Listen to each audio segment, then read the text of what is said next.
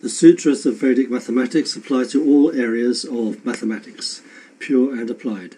So that must include statistics. And statistics is a subject which does not really appeal to most people. The impression is one of masses of percentages, probabilities, graphs, which are not particularly intelligible, and we tend to switch off. But nowadays, statistics is taught from primary school level onwards, and its range of application is increasing. So we might ask, what does Vedic mathematics have to offer in statistics? And I'd like to make two suggestions. One is a chart that shows the whole subject at a glance, and therefore makes it easier for people to relate to and see the thing as a whole. And the other is that we can relate the various areas of statistics to natural mental processes, and therefore the sutras of Vedic mathematics. So let's look at that chart first of all. And we will start with the population. We have some background population, which could be just about anything. It could be the heights of American adult males, time spent on a website by visitors, or how often individuals visit a certain aisle in the supermarket. So we may have data about the whole population, or we may take a sample from it and deduce things from that sample. So the first thing we're going to do is to collect our data, and various things need to be considered for that. So the planning is important for various reasons. We don't want to have a biased values, and we need to think about how we're going to collect the data, where we're going to collect it from, and things like that. So this is the area of data collection, and once we've got it, it gives us more information about the background population itself and will enable us to make predictions. So data collection comes under the sutra by addition and subtraction, because all the values are combined together. The sutra for statistics as a whole is specific and general, vyashti samashti, because the whole purpose of statistics is to draw general principles and facts from sampling specific values.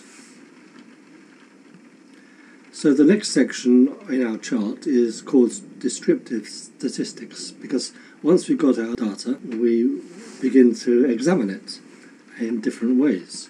And we may produce charts, pie charts, bar charts, histograms, and so on.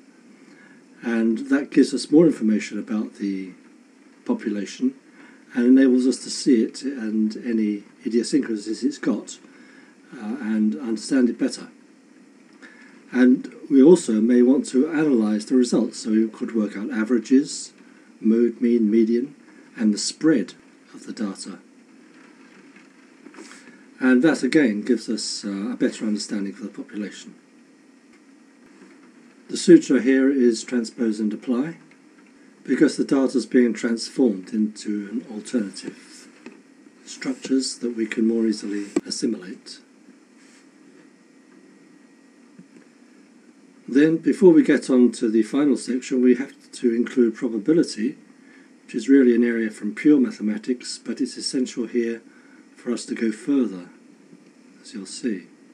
So these are the various topics within probability, and they can be listed there and referred to, and that helps us also to understand the population. And it comes under the sutra proportionately.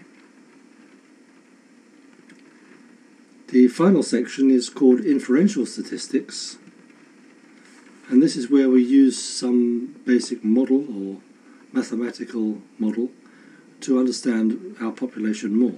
So we might use the binomial or normal distributions and get more refined and precise information about the population we're dealing with and understand the population better. And of course we can go around this loop as many times as we like, or any of these loops.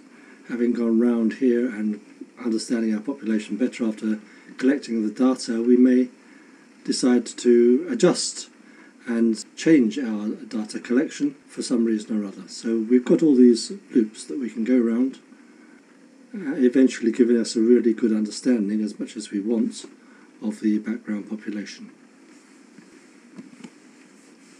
So that's the chart. It can be elaborated, it can be made simpler, depending on the age of the child being taught. You may just want to concentrate on the first section here, or the first two sections, and other relevant topics can be introduced that maybe are not here. On the sutra here in this last section is by one more than the one before. Now we're going to take a look at some of these topics in terms of natural mental processes. So first of all, data collection. Actually, we're collecting data all the time. Our senses operate continuously and take in information which we deal with. But we may deliberately and consciously collect data if we need to make a decision of some kind.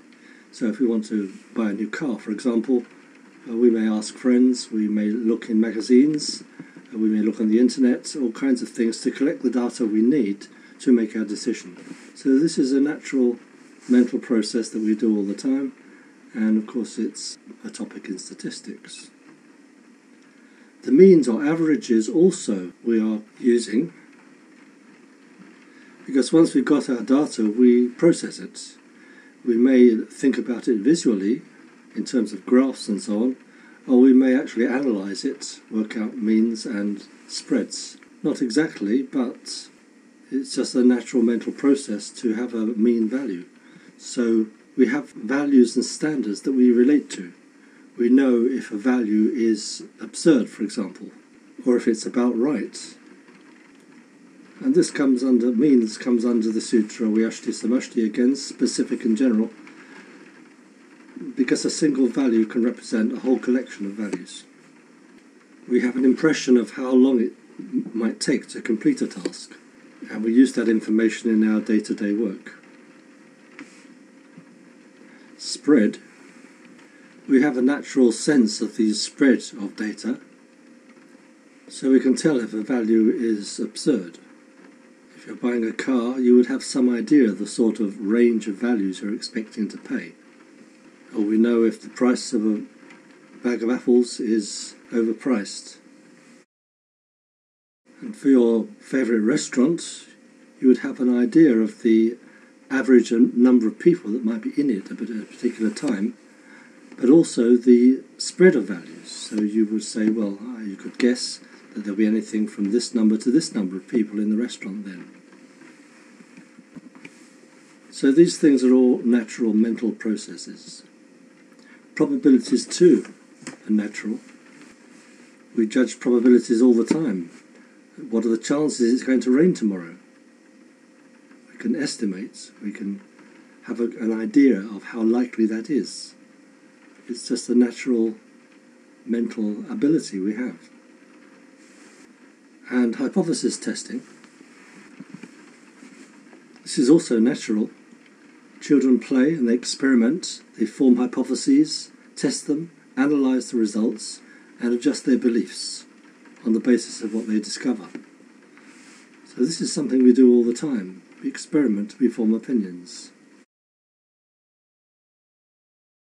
One interesting point in relation to all this is that if we can correlate these statistics topics with mental activities, then we can work the other way around and examine our mental processes and learn from them, and maybe use those for developing new techniques. So that's it. To summarise, we've got the statistics chart that shows the entire subject and all its branches in one place. And we've seen that these statistics topics can be directly traced to our natural thinking processes, and that makes them more relevant, and the whole subject of statistics can be made more palatable, interesting and relevant to students.